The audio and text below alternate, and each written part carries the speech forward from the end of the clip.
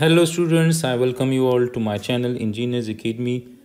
Do subscribe my channel if you haven't done it yet. Now we are going to solve this problem which says that determine the components of the reactions at the support A and B on the rod. So at B we have the roller support, and at A we have this support which can provide the reaction only in the horizontal direction, and which can provide the reaction as a moment, right? So we will have two reactions at A. It cannot provide the support reaction in the vertical direction, so there will be no support in the vertical direction.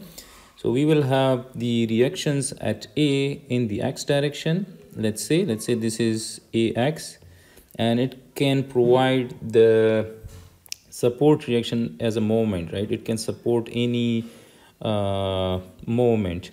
So let's say that the moment reaction is, let's say, MA, and at B we will have the support in only the upward direction since we have the roller. Let's say this is BY, and at half of the length of the beam we have that external force P.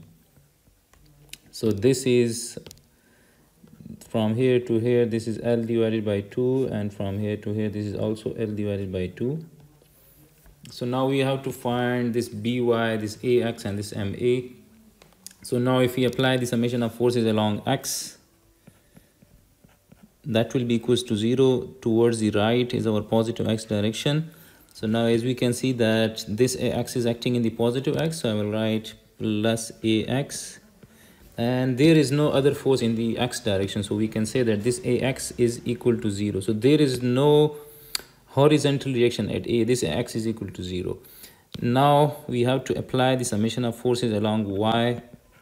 That must be equals to 0, and in the upward direction is our positive Y direction, so we have this BY, this is acting in the upward direction, plus BY minus this P is acting in the downward direction, so we will have minus with it, that is, this will be equal to 0.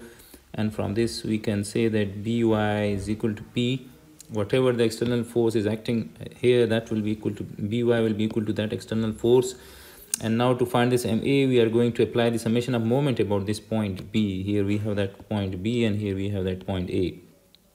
So the summation of moment about point B, this must be equals to 0. That the counterclockwise moment is assumed to be positive.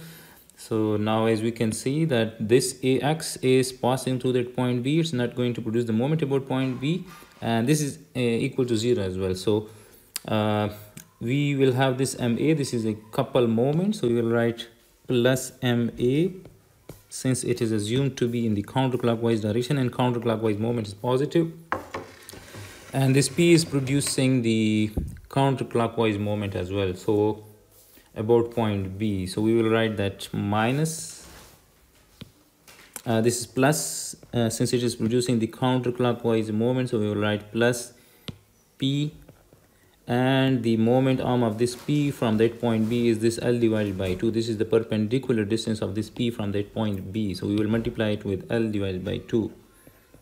So this is equal to 0. From this we can say that MA is equal to minus PL divided by 2. So now from this we can say that the assumed direction of MA is not accurate. Since we got this minus sign, we have to reverse this direction, so MA is acting in the clockwise direction. So MA magnitude is PL divided by 2, and it must be in the clockwise direction, so I will write that MA is PL divided by 2, and it is acting in the clockwise direction. So this is the solution of this problem. I hope it will help you in your learning. Do like and subscribe my channel for the solution of such more problems related to Hibbeler statics.